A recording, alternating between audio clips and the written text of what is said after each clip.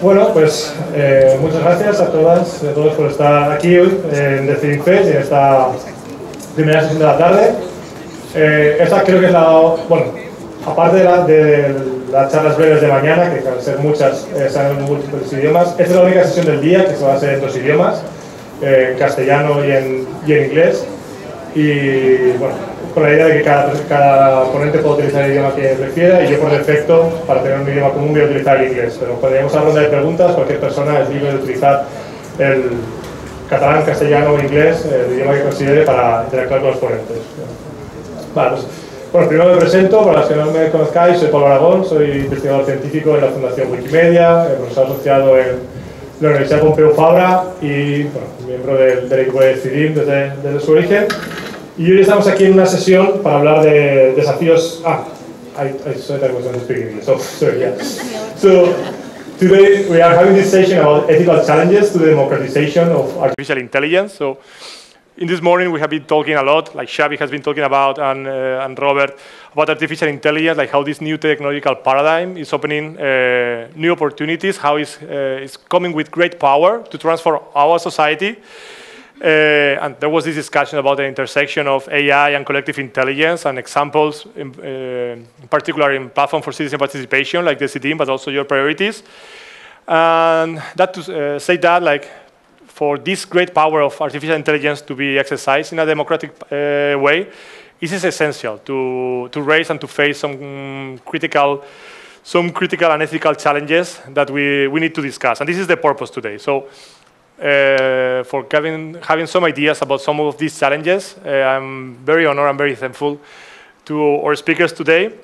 First, we will going to have a talk on towards democratization of artificial intelligence, awareness, rights, and action by Sara Suárez Gonzalo.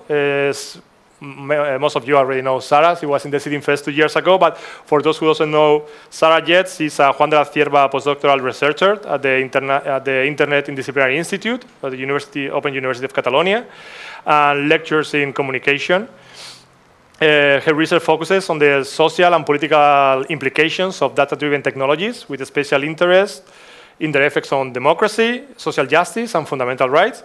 She co-directs the academic journal Quadrants of CAC, and is a member of the Advisory Council of Artificial Intelligence, Ethics, and Digital Rights of the Barcelona City Council. So thank you very much, Sara. First, we will start with your talk. Muchas gracias, Pablo, por la... Much thanks, Pablo, for your presentation, for your introduction, and as well as for the invitation to participate in the panel. I will talk in Spanish. I love this festival. I always love to come, even though it is with much respect. There are many difficult questions are raised, but they are also necessary.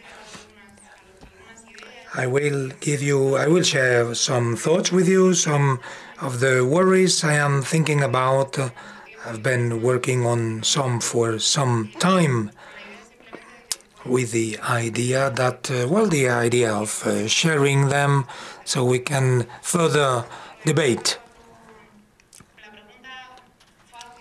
The easy question that Pablo asked us was which ethical challenges, social, political challenges we do have to face, and how, so that the transformative power of AI is transformed democratically.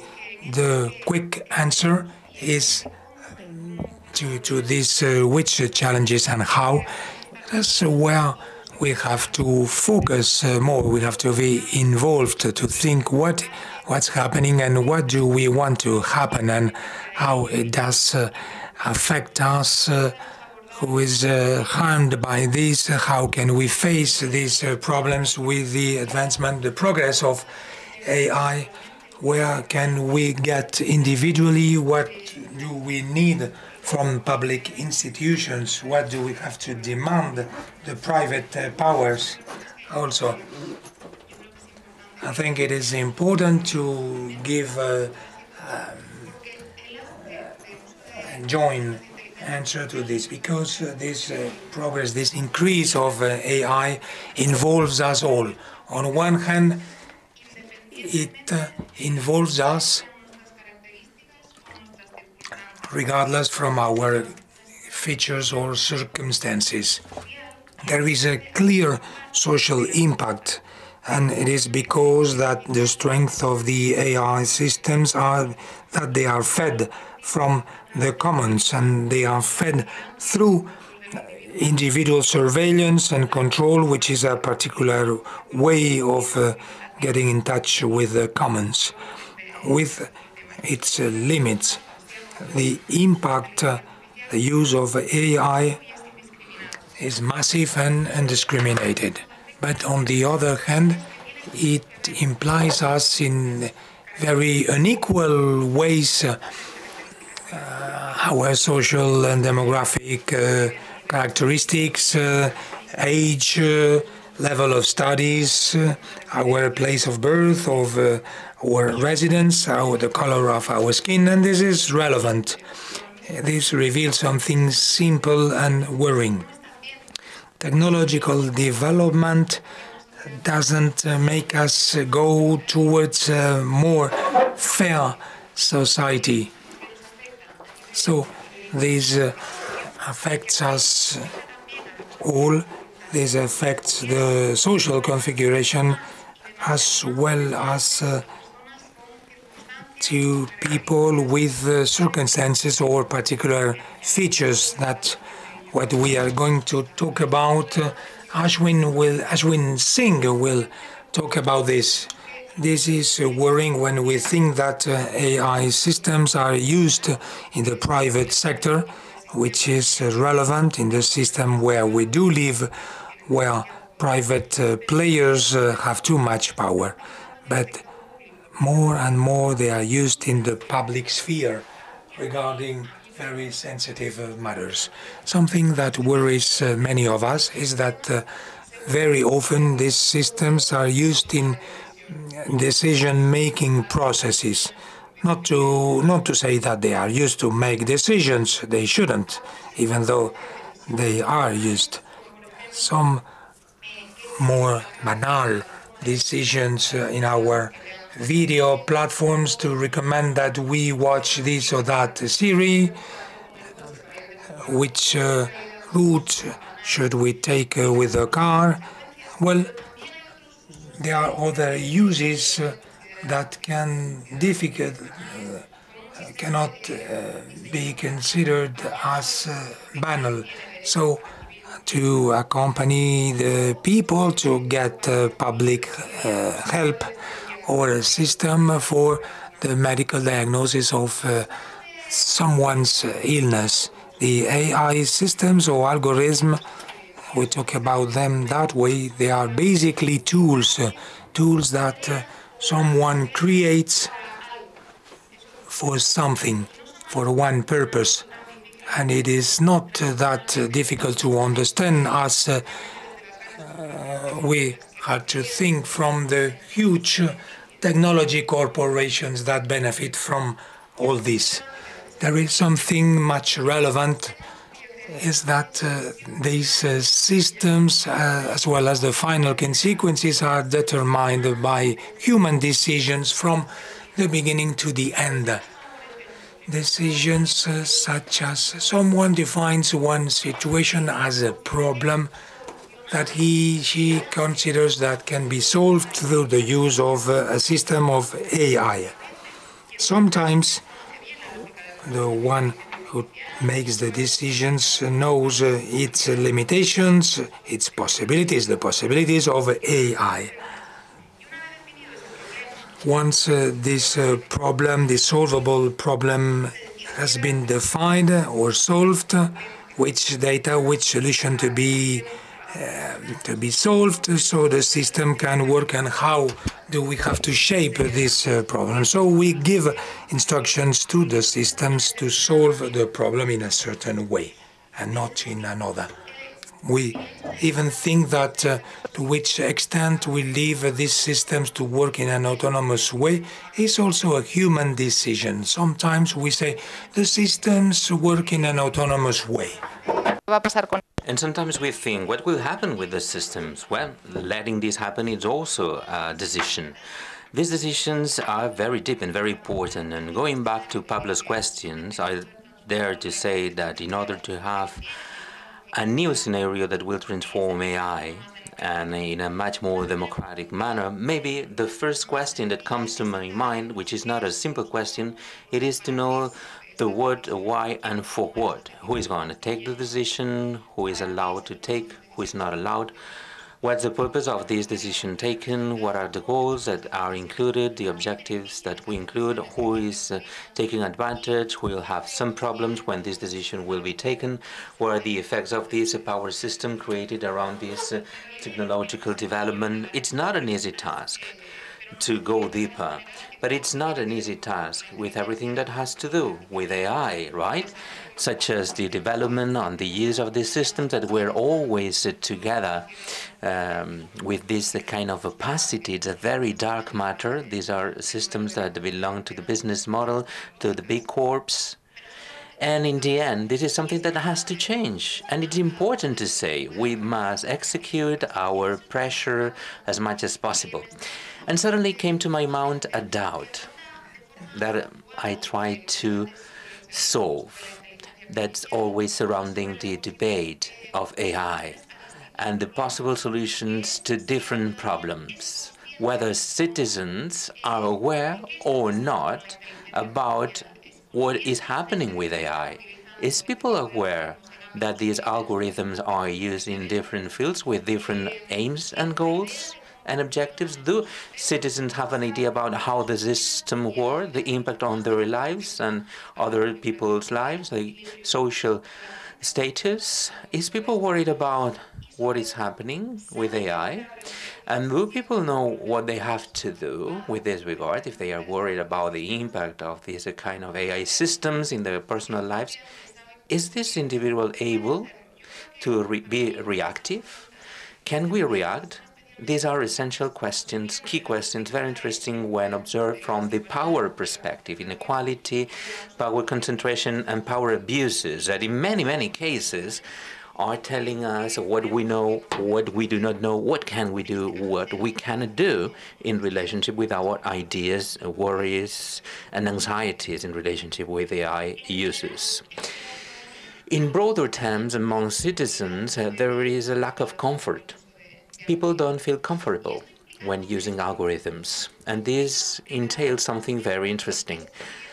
More people than ever is aware that these technologies are used, and these technologies will have an impact on their lives. I don't know if people are aware, maybe. Sure, they are not expert on algorithms and AI, but I don't know if they are aware of it. It's nonsense to be an expert and to aspire to be an expert on AI. But do the citizens are aware that AI will have an impact on their lives? That's very interesting to me, because many, many times the public speeches are surrounding and are going around about the need to make citizens to be aware, but many, many times people are aware about the risks, despite in a very confusing manner, in a very diffuse, not a crystal clear manner, right? However, despite people being aware, they don't have the awareness, they are not aware enough to solve the worries that are coming to people's minds. So that's very problematic.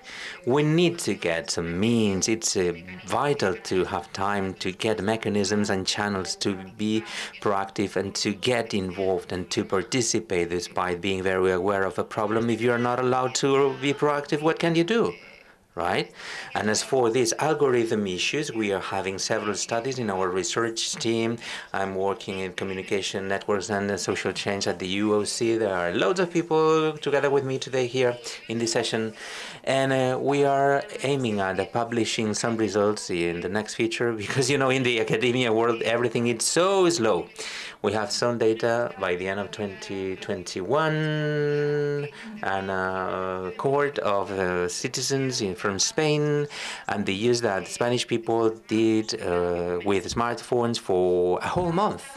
We assess what they did with the smartphones. And in order to underline the most impactful result of all the data that we got from this study is that this survey shows very contradictory results amongst the level of algorithm awareness that we assess through questions about the perfection and knowledge of algorithms of all the participants and the application use, and software and programs used for these systems. Well, there are some contradictions between algorithm awareness and the use diversity of all these systems based on algorithms. It could be obvious to think that if we are aware that if we use these kind of systems and the risks that they entail, we will adapt the use to the programs and the softwares and to adapt this ability to be aware. And the more you use it, the more aware you are when dealing with the algorithms, right? But many previous surveys say that the level of use is a constant that we can see when using the algorithms. However, we found some contradictions that made me think and made me start a very small investigation project to work with an hypothesis, which is the paradox of the algorithm awareness. That's the title that I gave it, algorithmic awareness, because these two concepts were very well studied in critical science, such as the paradox of privacy, that I'm sure that many of you know, the paradox of privacy. So, and this paradox described the next situation. The digital practices and the relationship of people doesn't show robustness about the algorithmic awareness and the worries that they have. So it's kind of tricky. This is what I'm doing right now. And for quite a few months, I'm working with several focus groups to better understand people's position and to better understand this relationship. It's something that's very relevant that has to do with my initial ideas. I try that participants to be very diverse, so to have a very different array of people from the academia world. It's very difficult. We're only having the service those that are involved and enrolled in the studies. And I paid a lot of attention to factors that have been proven to be very important for digital inequality. And I got focused on a very specific factor that it's not more visible than others, but it is something that's very relevant.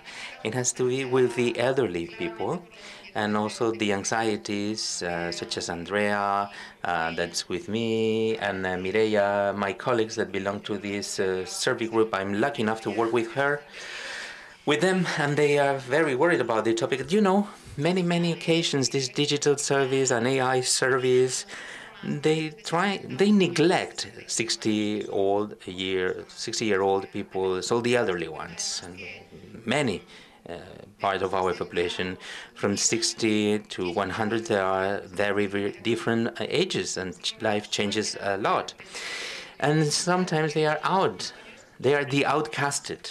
And the elderly people, they suffer a lot, this digital gap, more than many other groups of our society. So that's vital when we assess always from a cross-sectional perspective, always together with other factors such as gender, the level of education, economic level, if you live in a rural area or in city. Therefore, in this survey that I'm trying to implement, that was the idea, to assess sustainability. It's an ongoing process, and that's the idea. The idea in the end is just to share this approach and also the anxieties that we can see. And in broader terms, I can say that this hypothesis, it's already confirmed. People are more than ever aware, but do we know how to be reactive, how to react, what to do? To me, in the end, this is a huge inequality of power that we are all experiencing and living, and we should face altogether this lack of power and this inequality. Thank you so much. Bueno, he ido anotando muchas. Fine. Many ideas. I wrote down loads of ideas. Academy goes very slow, and I agree. Like academy, which should be transformative, should be like a space of innovation. It is a space of innovation, but it's also many times like a space of resistance to new ideas. Is opacus to new trends and new views of how the society should be interacted with different kind of artifacts that appear. So for that reason, given like how hard it is to transform the academia and scientific community, I'm particularly happy that Ashwin is our next speaker, and they will talk on lessons, opportunities, and challenges for participation in AI.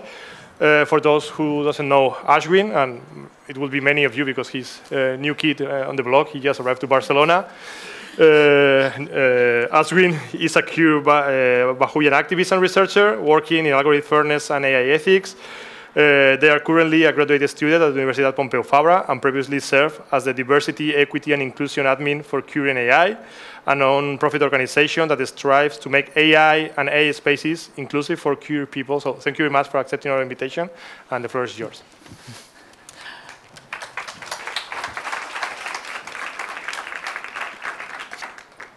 Hello. Yeah. Hi, everyone. Sorry, Pablo and Sara, I have to send you back from the stage, but so thanks for the introduction.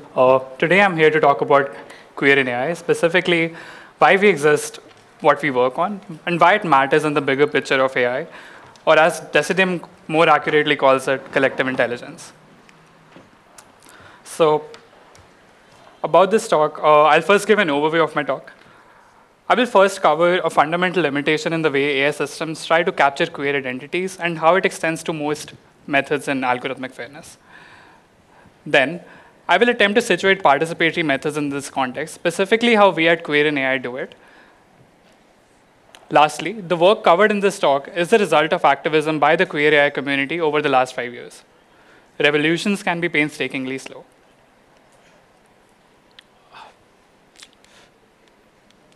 Sorry, there's a mismatch with the, but hopefully I'll get used to during the presentation. So AI and queerness. AI systems try to encode complex identities into narrow categories that are incompatible with queerness. A common example is the use of AI for automated gender recognition in applications ranging from surveillance and policing to censorship and moderation. And when these systems make errors, they affect trans and non-binary people disproportionately, leading to outcomes as bad as wrongful incarcerations. And if you take a closer look at these systems, especially those that use computer vision to falsely infer gender and sexuality, they closely mimic physiognomy, a pseudoscience that was discredited in the late 19th century, but is now present in most surveillance applications. And in this way, a lot of these AI systems are nothing but a really bad combination of pseudoscientific assumptions with life-threatening consequences for queer people.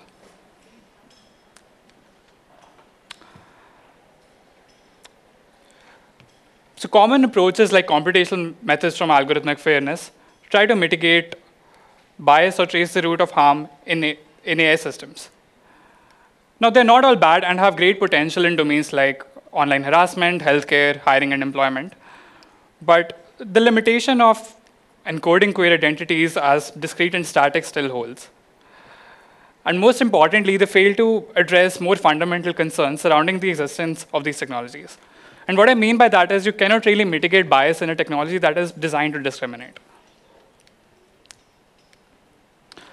Now, can participatory methods address this? Now, in theory, participatory methods hold great potential for empowering marginalized groups to not only question the existence of these systems, but also engage in designing AI that actually benefits them. But participatory design is very difficult to operationalize in a setting where most AI is powered by exploitative labor of the same communities that it harms. So I urge that we take another step back and ask, should marginalized communities really engage in co-design with the creators of harmful AI systems who prioritize profit over their safety? Contrary to participation being controlled by corporations that design and own AI, I argue in the favor of shifting power towards marginalized groups and centering their experiences. And this is what motivates our mission to raise the awareness of queer issues in AI and machine learning and foster a community of queer researchers and celebrate the work of queer scientists. So let me start with some background about queer in AI. We began in 2017 when a group of queer researchers discussed their frustrations with the lack of representation at New Rips over coffee.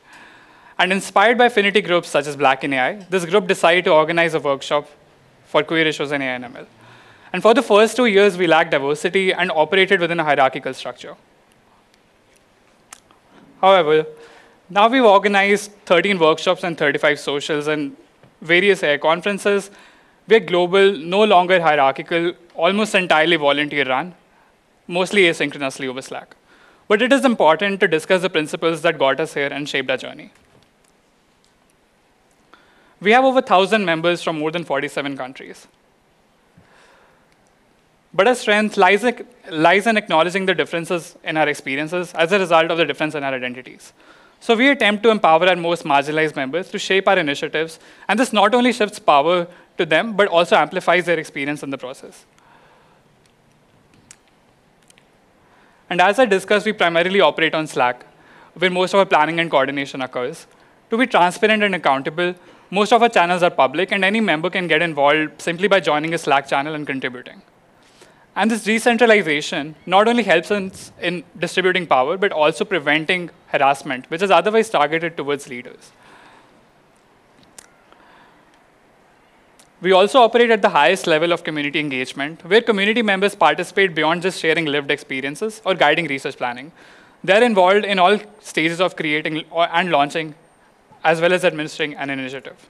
And this process inherently allows community members to share knowledge and mobilize for action. In this talk, I'll be focusing on these initiatives by the queer in AI community. So for the last 5 years, we've had 4 main initiatives towards supporting queer graduate school applicants, making academic conferences more accessible, inclusive, and welcoming for queer people, and establishing inclusive name change policies for trans people. Another focus in the last 2 years has been on our initiatives towards research and policy work for queer people in AI, specifically how AI auditing processes can be redesigned for evaluating queer harms, and how participatory methods can help build communities of resistance and change in AI. And these really serve as an indicator for how far we've reached and the power we have amassed with grassroots activism, because we not only published our research in the most selective venues on the ethics of AI, but also did policy briefs with the National AI Advisory Committee at the White House in the United States. So now that I've covered sufficient background about queer in AI, let me start by introducing our first initiative on financial aid for queer graduate school applicants.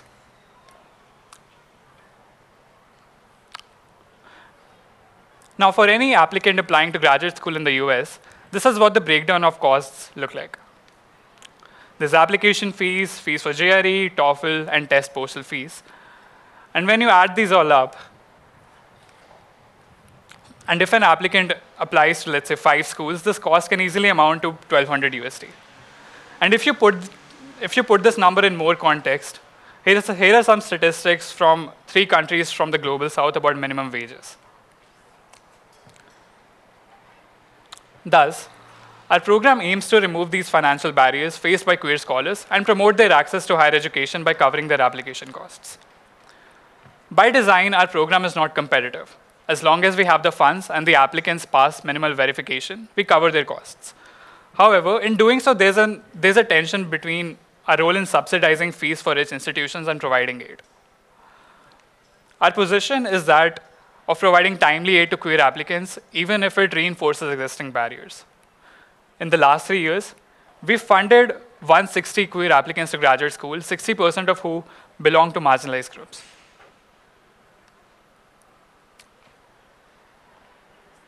Next, I'll be talking about our workshops and socials at AI conferences, and consequently our work on making them and their proceedings more inclusive.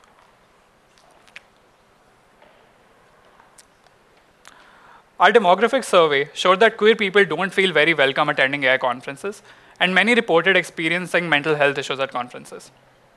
They also felt a severe lack of role models and community. Therefore, recognizing this need, we have facilitated over 13 workshops and 35 socials in different formats over the last 5 years in academic conferences spanning AI and machine learning, aimed at celebrating the work of queer scientists and developing this community.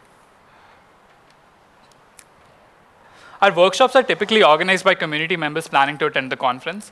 However, we often go out of our way to encourage junior or new community members to organize these. We mentor and support them, even financially if they need to travel to the conference. And typically, these workshop organizers share a call for panels and talks on the community Slack so everyone can propose topics. And this has led to some really diverse and interesting panels in the last few years, spanning how AI in policing discriminates against trans people in India, animal ethics in AI, immigration and queerness, among others. And in all cases, we have compensated the speakers or even paid for their travel expenses if needed, regardless of their status or seniority. And this method of organizing has really taken us a long way in terms of outcomes. Our attendees feel more welcome at AI conferences. These events facilitate social interaction and community. But most importantly, they bring a shared sense of solidarity in the community where we learn about each other's experiences, sharing of which has further mobilized our community to action.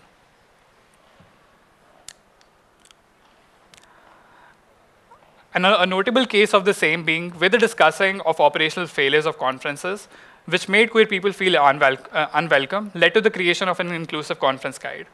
And this living document has been quite impactful, driving data collection practices around gender, pronouns, and legal names across major conferences, including NeurIPS and NACL. Another outcome is a work on trans-inclusive publishing. And this is an important issue because academic institutions often screen applicants for tenure-track jobs by citation metrics on platforms like Google Scholar, which are often inaccurate for trans researchers who undergo name changes. To tackle this, our members developed a toolkit to check research papers for citations dead-naming trans authors and correct them. And this has now been integrated into the publication system of the Association for Computational Linguistics and is increasingly being adopted. However, despite all our efforts, there are still challenges we encounter every now and then, and I'll try to cover the most pertinent ones. Conferences are mostly organized in Western countries with significantly higher purchasing power and better economies, making them quite unaffordable for other countries. While we often work with conference organizers to facilitate DEI grants, it does not always work. A recent example being of AAAI, one of the most selective AI conferences, where there were no fee waivers for D&I organizers or attendees. And to such conferences, putting such barriers is very contrary to the diversity and inclusion they claim to be doing. Instead of breaking down barriers, they're essentially building new ones. And there are countries where the safety of queer people becomes a concern. And I don't say that the communities in these countries shouldn't have access to these conferences or events. These are very complex issues, but such decisions must be taken after consulting the communities at risk, as opposed to reaching out to them as a measure of damage control. Another barrier is that of geographical processes, especially visa processes, which are not only expensive, but also very time-taking. For example, I, as an Indian, should know 2 years prior to the conference in the US that I'm submitting to, be sure of my work's acceptance, and also book all my travel and stay-related options. And lastly, academic conferences do not prioritize removing accessibility barriers with their budgets. So while we've tried to tackle some of these issues, we've funded marginalized organizers from various countries to enable them in attending these events. We've hosted social events not affiliated with the conference, but close to the conference venue, so people can attend them. In many cases where conferences refuse to provide support, we fund the arrangement of live captions and do our best to secure equipment based on member needs.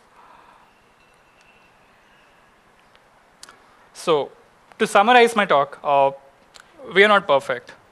Participation in queer and AI requires English proficiency, access to computers and internet, income that allows volunteers to do free labor, and so on.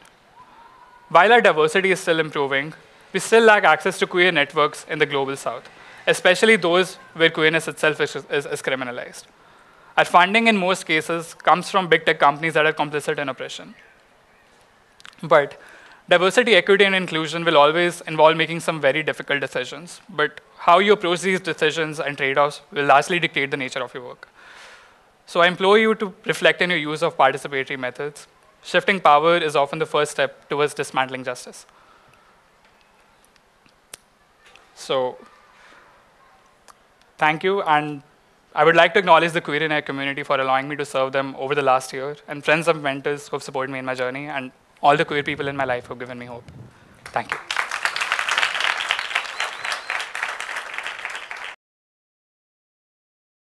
Thank you very much, Ashwin, for your talk. So now we have around 15 minutes, right, for Q&A? Kind of? Yeah, we have like 15 minutes. Okay, so before starting the open Q&A with participants, I have a few questions that also we have discussed before. Like some idea that you gave in your talk, Sara, is like the technological development is not taking us to a more fair society. And I think this is something that many people would agree, and most of the sessions in Decidim Fest and related conferences or many talks are covering limitations, risks that exist by the use of AI. But I wanted to also move away from a technophobic discourse, because this can happen to any kind of other kind of technology, like the internet. We can have some people might have like a technophobic approach to it, and based it on very good reasons, like surveillance capitalism, for instance.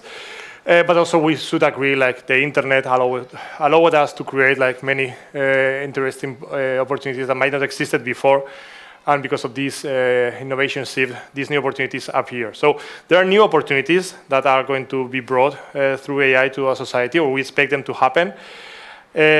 So most of the discourse at this moment is set up by big tech corporations, and there are even like some frames like AI for good that I totally disagree, because they only talk about the good, but the good of who? How is that good going to be achieved? There is not. This is an instrumentalization of AI for doing something that is supposedly is good, but then there are some frameworks like I totally distrust that good is going to be obtained. So how can we, instead of having only a resistance approach to AI and to protect the digital right that is critical for sure, but also how can we have like a reappropriation of AI for the good? Vale, a ver, es la pregunta. Well, this is a tough question. This is the toughest question, and for sure amongst our audience, many may have some ideas on how we can deal with it. The idea is that you can share your ideas about the questions that are being raised, so we open the debate, so you can you can share whatever you might consider as interesting. I think everything is to be done. There is so much to do at an individual and collective level. I mean, very few years ago we were away from the line we are here, even at the debate of these things that people share, that people debate on this. I think that this is essential, this is critical. In the current situation at an individual level, in an isolated way, it is much difficult to own this technology, because this technology is far away from us. It demands many resources. There are many barriers at an individual scale. Everyone can do what she can, but it is much complicated. It is easier to move towards these horizons through the common organization. There are organizations that are working on these subjects, and from that on, the answers will be much more simple. Citizenry and civil organizations, the organizations of civil society that are working on this from the university, there are plenty of things to be done, and we could generate, we could put pressure on public powers. So, because this is paramount, some things are being done at the Barcelona City Council. They try to do things from the creation of the measure of the government about AI. You are used to things that have been done, and with the undone things, I guess the idea of the citizens' agreement beyond the advisory councils is a measure that is yet to come. We have to involve any kind of people on the debate about which systems are implemented in the city. How do we want to be governed? I don't know whether you want to talk more about this. I think an interesting example that comes to my mind when we talk about reappropriating or like reclaiming these AI technologies is one of like machine translation or especially integrating languages into digital systems, especially those are like very low resource. There are groups like Masakhane NLP and a lot of them which really employ these participatory process really well from the start, and then they create these AI systems about their own languages which were otherwise being used by companies and big tech, going there, using their language, commodifying it, making various use cases that mostly break because they don't have much understanding of the language. So I think this example is just really interesting because of people just come together, build technologies from the start using participatory design about their own culture and language, and then these technologies work much better because these people have a much better understanding of how their language works. And yeah. So my next question, and then we'll go to open debate, it relates to what you were just commenting. And also, Sara, you mentioned like there are more and more initiatives, and there are organized efforts in the civil society to promote the participation of citizens in aspects related to AI, but also like vulnerable minority. I wouldn't say vulnerable because it's putting the focus on the person that is suffering. It's like minorities that are being oppressed. They are not vulnerable. They're being oppressed. It's quite different. So we often discuss on how to bring diversity, and when we bring diversity, focus on bringing diversity, we're thinking in the area of opening participation, like having more participation and having more diverse participation. But what are the challenges that we should address to convert that participation into transformation? So it's not only more people and more diverse people participating in those debates around AI, but also those people and those more diverse pool of people doing transformative actions into the paradigm of AI. And you can build from your experience, like for instance, analyzing these focus groups with older people and how they were being perceived, their interactions with AI technologies, or also with example of how to open the scientific community for queer representation. You want to start? How to transform participation into transformation? Like what are the main challenges and the steps that need to be taken, not only to participate but also to transform?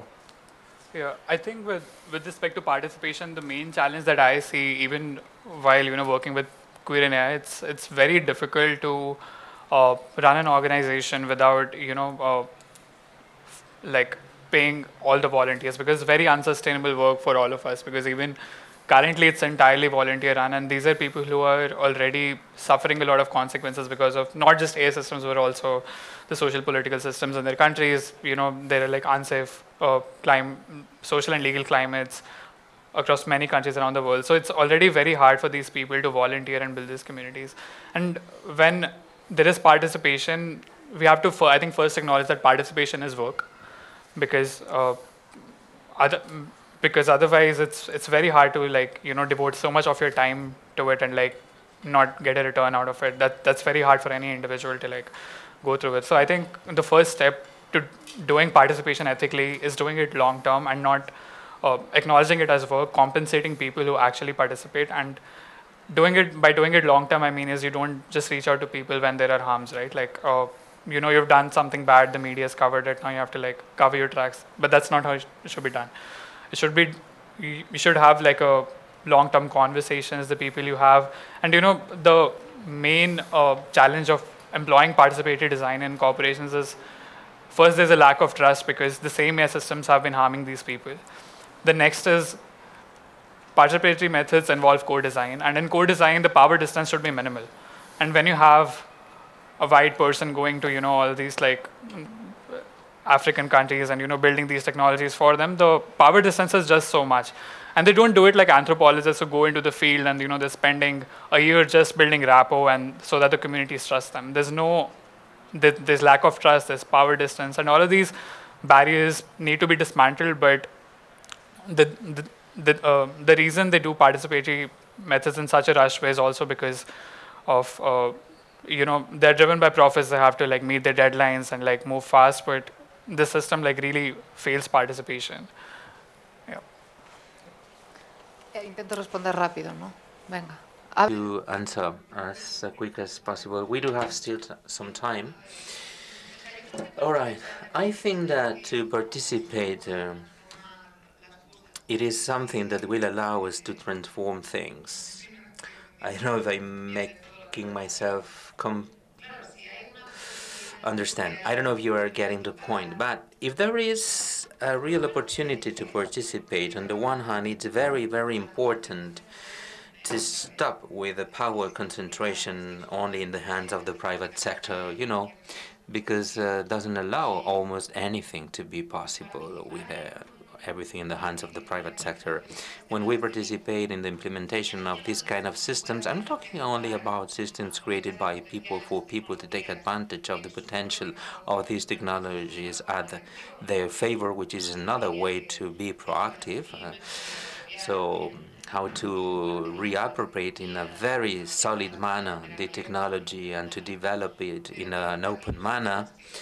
But those systems that were implemented, let's say, in public institutions, they should be able to share the information, feasible and information, what kind of systems they are using, and to get involved in the decision-taking processes. We want these systems to get implemented and to be used for this purpose or not. Do we have to change this or that? Because, you know, in reality, things are not working very well, and this has an impact on vulnerable people, and they are suffering a lot, you know. So making things possible and to participate for improving the system's governance, to participate and to say, hey, let's stop using this because we want to create something else. That's a very strong transformative participation as well, right? Yeah, that's my opinion. Yes, you know, in reality, I really like to put an end to this power concentration only in the hands of a private sector. This is the idea of asymptotic Marxism. Any conversation related with AI and bias talks about capitalism. I don't know, asymptotic Marxism, that's the concept. Well, participating can be very transformative. Participation can transform many, many things.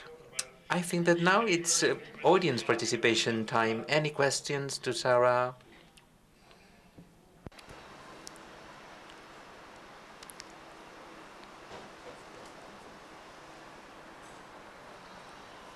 No? Pues los hemos dejado. Maybe you are knocked out. Okay. I will do la última pregunta. So, ask you the last question.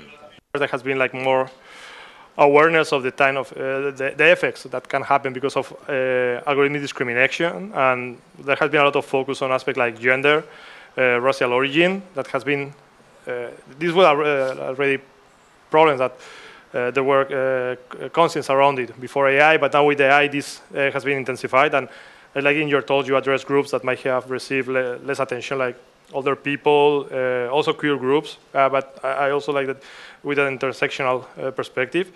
So which other groups you consider that might be at risk, might be groups oppressed, that should be under higher risk in this new era of AI, and how these underrepresented groups can be better represented in conversation, and how we as citizens, researchers, or any other kind of stakeholder can facilitate their participation and empowerment.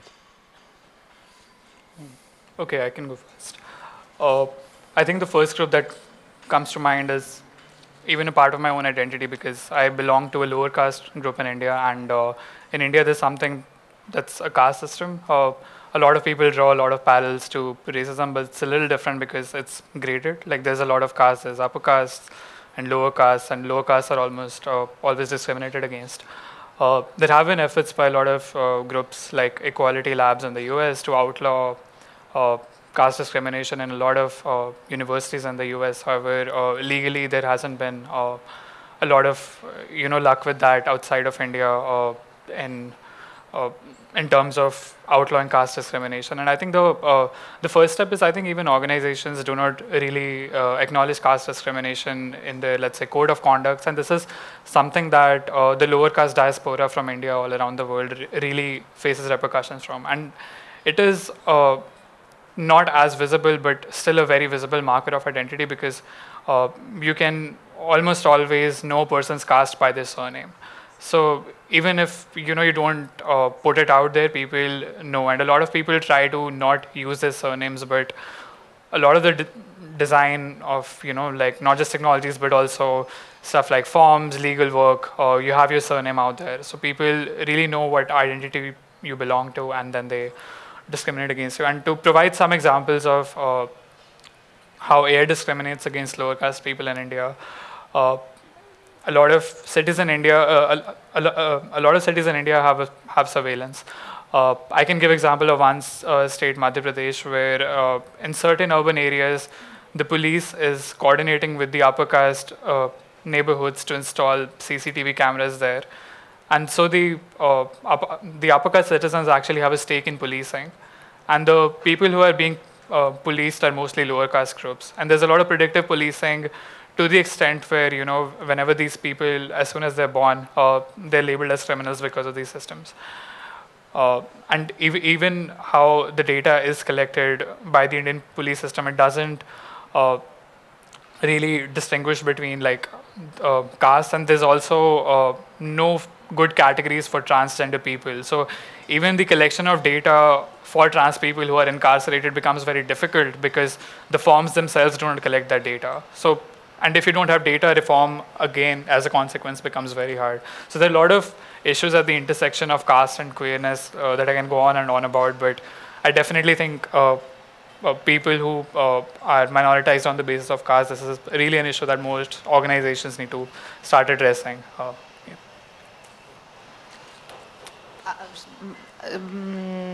Yo no es por ser reduccionista, pero I don't want to be very simplistic or to reduce something to just an idea, but once we deal with the categories that will suffer more impacts or the most negative impacts, let me think about it.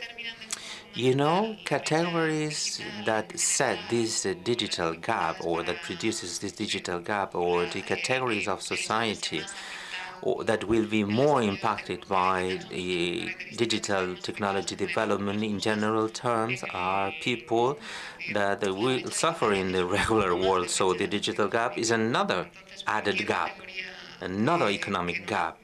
So any kind of people, category, or social class that will be impacted by many other things will be also impacted by digital gap.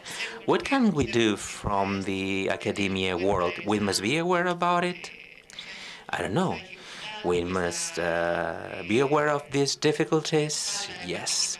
Or we must be aware about the lack of participation of specific communities, how to involve these communities, but also from your side, you must make an effort to research and to gather and to contemplate everything that is needed to crystal clear say what are the needs of these non-prestige communities. Okay, thank you very much for your contribution and for your conversation. And now let's carry on with the next session. We talk about different experiences, and the next one is talk about the future and feminist practices to fight for human rights. Thank you again for your participation. Thank you very much.